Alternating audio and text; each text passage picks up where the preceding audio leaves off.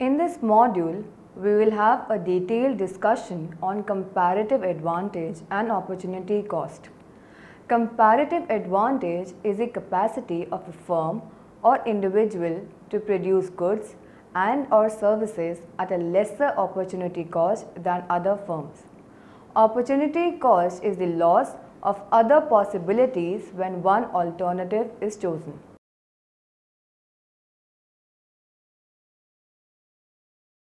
After studying this module, you shall be able to first know what is comparative advantage, second, know how countries can benefit from trade even if they have absolute advantage in production, third, know about what is constant and increasing opportunity cost. First, we shall understand about comparative advantage. It is a state of producer where it is well matched for production of one product than another product. Good A can be formed more efficiently than good B, for example. This contrast is done in terms of opportunity cost of each good, not in terms of actual production cost. Opportunity cost is how much you are able to produce of the good B with the same amount of factors and other resources that it takes to produce one of the good A. This is the trade-off.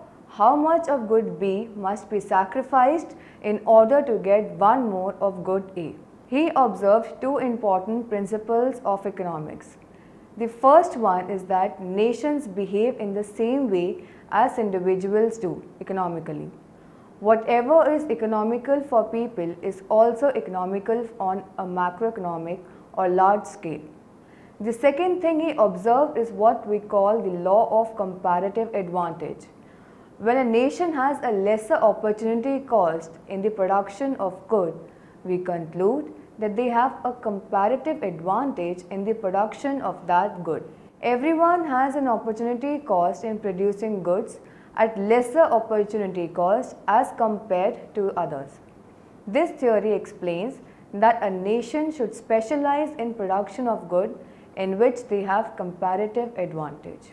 Examples: to comprehend how the concept of comparative advantage can be used to the real world, we consider an example of two countries producing only two goods, motor cars and commercial trucks. Using all the resources, country A can produce 30 million cars or 6 million trucks, and country B can produce 35 million cars or 21 million trucks as shown in the table. In this case, country B has an absolute advantage in producing both the goods, but it has a comparative advantage in trucks as it is in a relatively better position at producing them. Country B is 3.5 times better at trucks and only 1.17 times better at cars. However, the utmost benefit and the broadest gap lies with the production of truck. Hence, country B should specialize in trucks production, leaving country A to manufacture cars. Economic theory proposes that if country applies the principle of comparative advantage, collective output will be increased in contrast with the output that would be produced if both the countries try to become self-sufficient and allot resources towards production of both the goods. Considering this example, if country A and B allocate resources evenly to both the goods, combined output is cars is equal to 15 plus 15 is equal to 30 and trucks is equal to 12 plus 3 which is equal to 15. Therefore, the world output is 45 million units. Opportunity cost ratios. It is being capable to produce goods by using fewer resources at a lower opportunity cost that gives countries a comparative advantage. The slope of a PPF shows that the opportunity cost of production. Raising the production of one good means that less of another can be produced. The slope reflects the lost output of Y as a result of increasing the output of X. Having a comparative advantage in X, country A sacrifices less of Y than country B. In terms of two countries producing two goods, different PPF gradients, mean different opportunity cost ratios, and hence specialization and trade will increase world output. Only when the gradients are different will a country have a comparative advantage, and only then will trade be beneficial.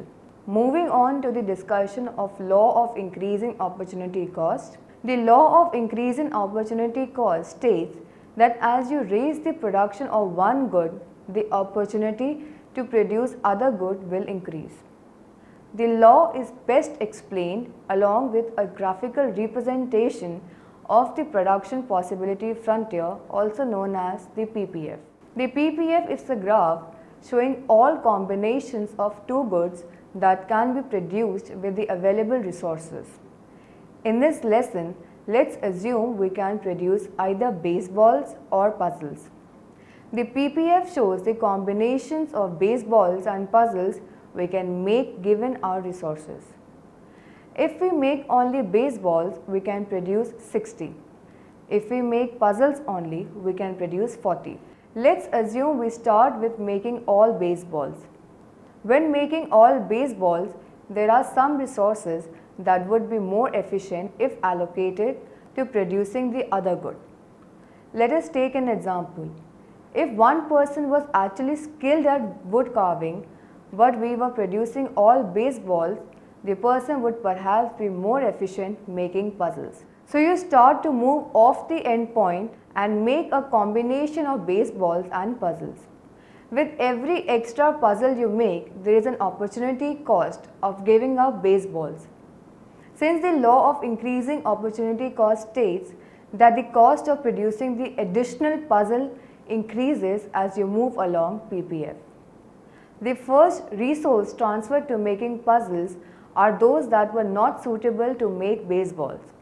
However, as you continue to increase puzzle production, you start reallocating resources that were better at making baseballs than puzzles. Thus, the cost of making an additional puzzle is at the loss of more baseballs than with the initial set of resources that were allocated. Increasing marginal cost simply means that as the production of one good in the two good model increases at the expense of the production of the other good, increasing amounts of other product must be given up in order to get each additional unit of the good whose output is increasing. The theory presumes that markets are perfectly competitive, there is perfect factor mobility without any diminishing returns and with no transport cost. The reality is probably very dissimilar, with output from each input subject to diminishing returns and with transport cost. This will make the PPF for every country non-linear and bowed outward. If this is the case, full specialization might not create the level of benefits that would be found from linear PPFs. In other words, there is a rising opportunity cost related with increasing specialization.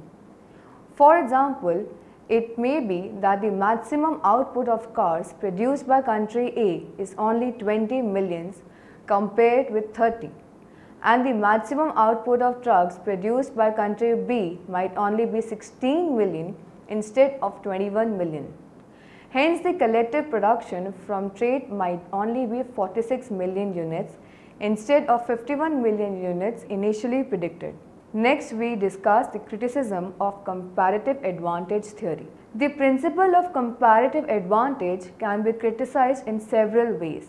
First, it may overstate the benefit of specialization by not taking into consideration a number of costs. These costs include transport costs and any external costs associated with trade, such as air and sea pollution. Second, complete specialization might create structural unemployment as some workers cannot transfer from one sector to another. Third, relative prices and exchange rates are not taken into consideration in the simple theory of comparative advantage. For example, if the value of X rises comparative to Y, the advantage of raising output of X increases. Fourth, comparative advantage is not a static theory. It may change over time. For example, non-renewable resources can gradually run out, raising the production cost and diminishing the gains from trade. Countries can develop new advantages such as Vietnam and coffee production. Although having a long history of production of coffee, it is only in the last 30 years that it has become a worldwide player, seeing its global market share rises from just 1% in 1985 to 20% in 2014, making it the world's second major producer. Fifth, many nations strive for food security. That is, even if they should specialize in non-food goods, they still favor to have a minimum level of food production. Sixth, comparative advantage theory is derived from an extremely simplistic too good, too country model. The real world is far more complex, with nations exporting and importing many different goods and services.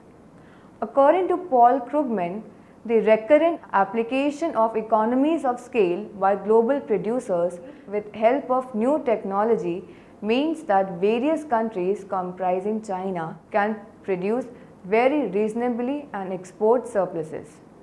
This, along with an insatiable demand for choice and variety, means that the countries typically produce a variety of products for global market rather than specialize in a narrow range of products, rendering the traditional theory of comparative advantage almost obsolete. Let us now summarize what we have learnt in this module.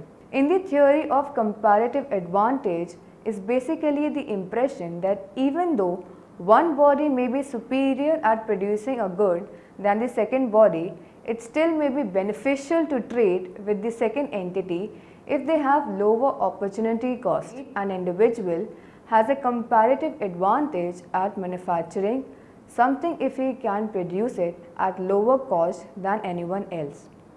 Having a comparative advantage is not similar as being the best at something. In fact, somebody can be entirely inexpert at doing something, yet still have a comparative advantage at doing it.